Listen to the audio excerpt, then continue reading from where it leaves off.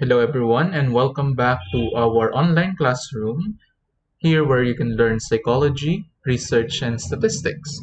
At ngayong araw, ang gagawin natin, aaralin natin yung tinatawag na descriptive statistics. Okay? So, I may have a separate lecture para sa topic na ito.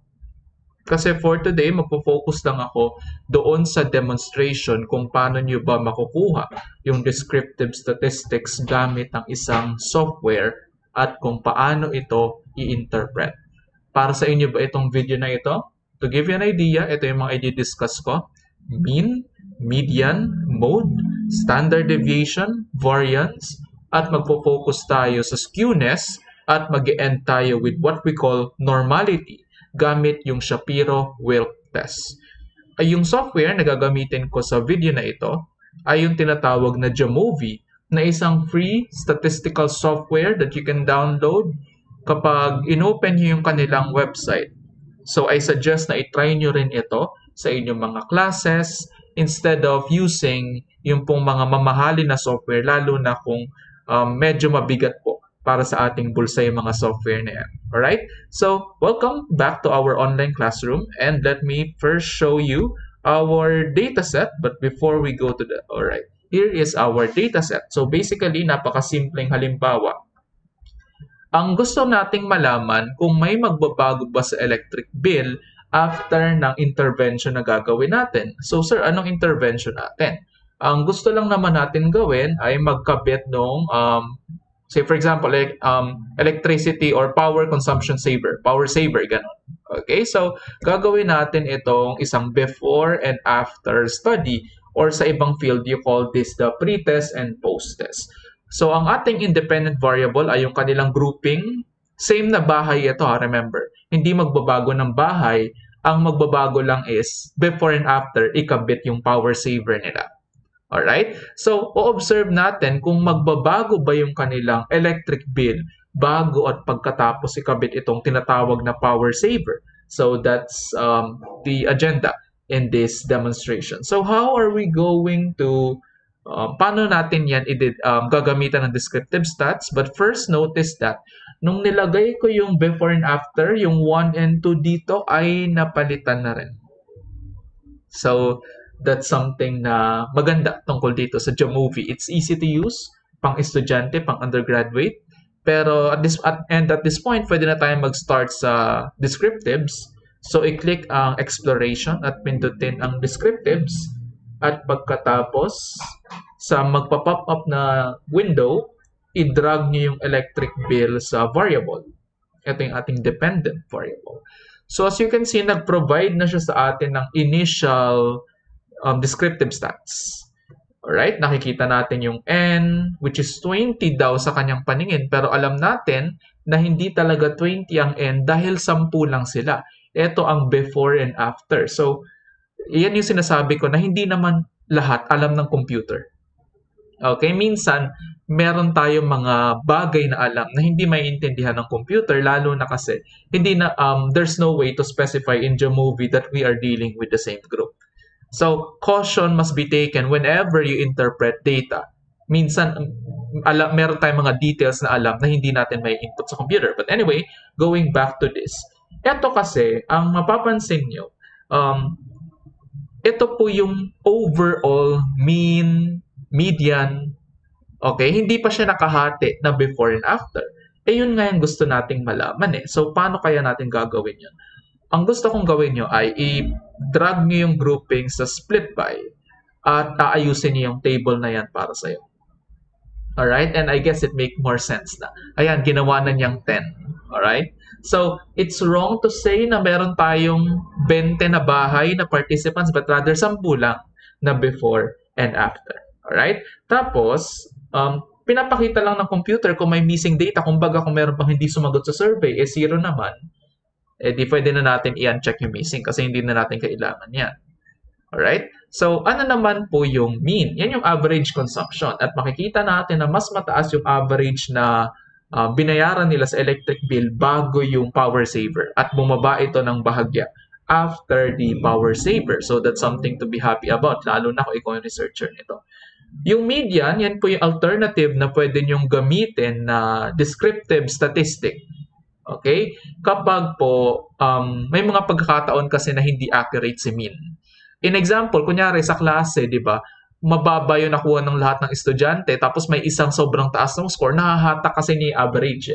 So the downside in using mean is that nahahatak siya ng mga extreme score.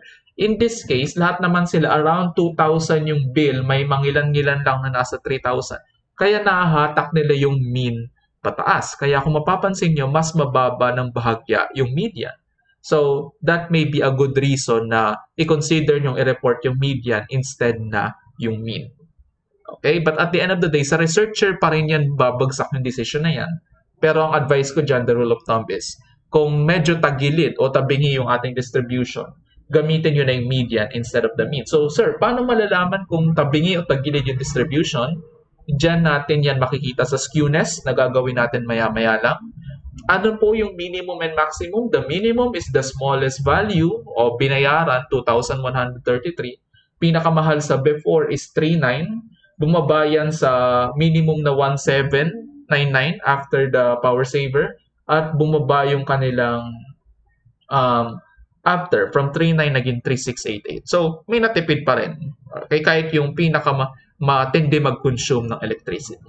But minsan, tinatanggal na yung minimum and maximum, pero wag na natin tanggalin. Lagay lang natin dyan. So ngayon, we can check on the standard deviation, the variance, and the range. So sir, para naman saan po yung standard variance? At before that, I think we forgot the mode. I-check din natin. Okay, yung mode po yung pinaka-nauulit na number sa distribution. But as you can see, may parang maliit na asterisk doon sa taas ng number. At sabi nung ating legend dito, more than one mode exists. Kumbaga, maraming mode eh. Kaya ang masasabi ko, hindi palagi nare-report yung mode sa research paper. Madalas it's the mean and the median. Alright? So, anyway, ngayon naman, tingnan natin yung standard deviation tsaka yung variance. We can talk about this sa separate lecture. Pero ang pinupunto ng standard deviation at ng variance is that ito po yung kalat, kung gaano po ka-spread ang iyong data. So as you can see, mas mataas yung standard dev ng before kaysa sa after, meaning mas kalat yung data. But as you can see, konti lang yung diferensya na hindi yan malaki. So we can say na pareho lang yung kalat o yung distribution ng ating data. Kumbaga, kapag yung mga nag-exam, dikit-dikit yung score, maliit yung standard dev. Pero kung hiwa-hiwala yung score nila, kunyari 1 to 100, doon tumataas yung standard deviation. Yung variance, in-square lang yung standard deviation. And as you can see, sobrang laki ng variance. Parang kung ilalagay mo yan sa research paper mo, it doesn't make sense. That's why, at mahirap siya interpret, that's why ini-square root na lang siya at nire-report yung tinatawag na standard deviation. Another alternative is to use the range. Kaso hindi rin siya madalas gamitin sa research paper. Yung range naman po, ito yung the difference between the maximum and the minimum. Kumbaga, maximum minus minimum is equal the range. Okay? Honestly, hindi ko ito madalas gamitin. Kasi what if sobrang taas ng maximum, sobrang baba ng minimum, di magiging sobrang laki ng range. Right? So, yan yung mga issues sa stats na gusto kong malaman ninyo as early as now. So, ngayon, ang gawin na natin, tingnan na natin kung tabingi ba yung ating distribution by checking on skewness. Ayan, habang nagko-compute siya, let me show a web page to you. Paano po mo mag-interpret ng skewness? So, let me switch to the other window. Ayan. Kapag ang skewness daw po ay 0, ibig sabihin well-distributed siya. Sana napanood nyo na yung lecture ko about sa normal curve. Dapat ang skewness malapit or dapat 0 so that normally distributed siya. Kasi kung hindi na siya nagsi-0, ibig sabihin po, tumatabingi na yung distribution natin na para bang ganito. Ito yung positively skewed. Pag positively skewed, maraming mababa, konti lang yung mataas. Pag negatively skewed, maraming mataas, konti lang yung mababa. Okay? So, kung yung value ng ating skew ay positive, ibig sabihin, ganito siya. Pero kung yung value ng ating skew ay negative, ibig sabihin, ganito siya. Okay? So, what's the rule of thumb in interpreting skewness? If the skewness is between negative 0.5 to 0.5, ibig sabihin ay fairly symmetrical or normally distributed. Pero kung yan na po ay nasa pagitan ng 0.5 to 1, okay, or negative 1 to negative 0.5, medyo tumatabingi na siya. Pero kung hihigit pa yan sa 1 or mas bababa pa sa negative 1, mas malayo sa 0, ibig sabihin sobrang tabingi na ng ating distribution. So tingnan natin, ano ba yung lumabas doon sa ating computation ng skewness? Let's see that. So sa skewness, actually, ayan, no?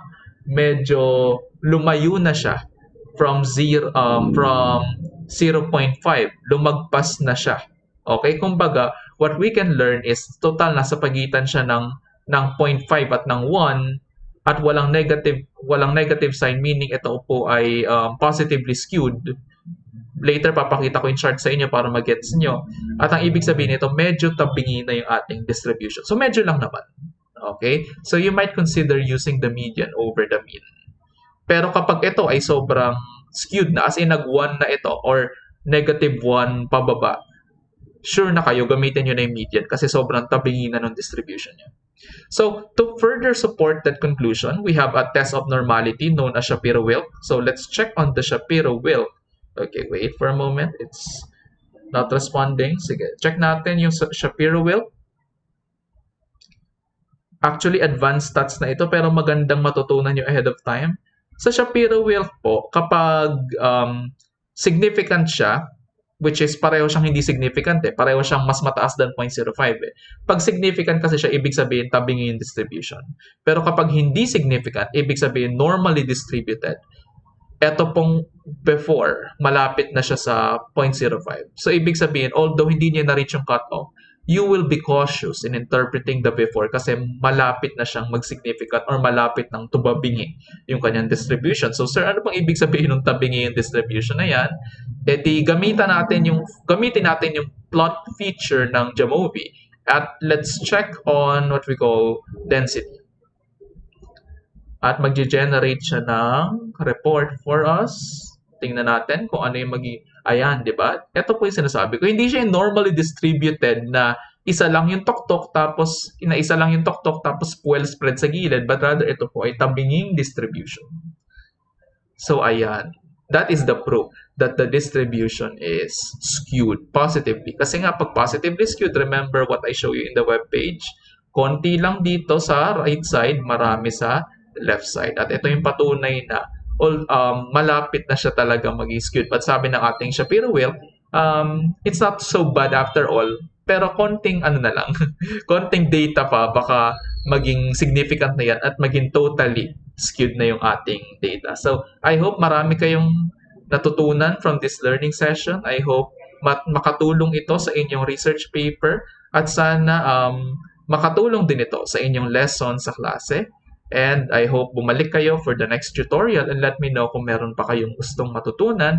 Don't forget to like this video, subscribe, and share this with your friends, with your teachers, with your students. Thank you. Have a nice day.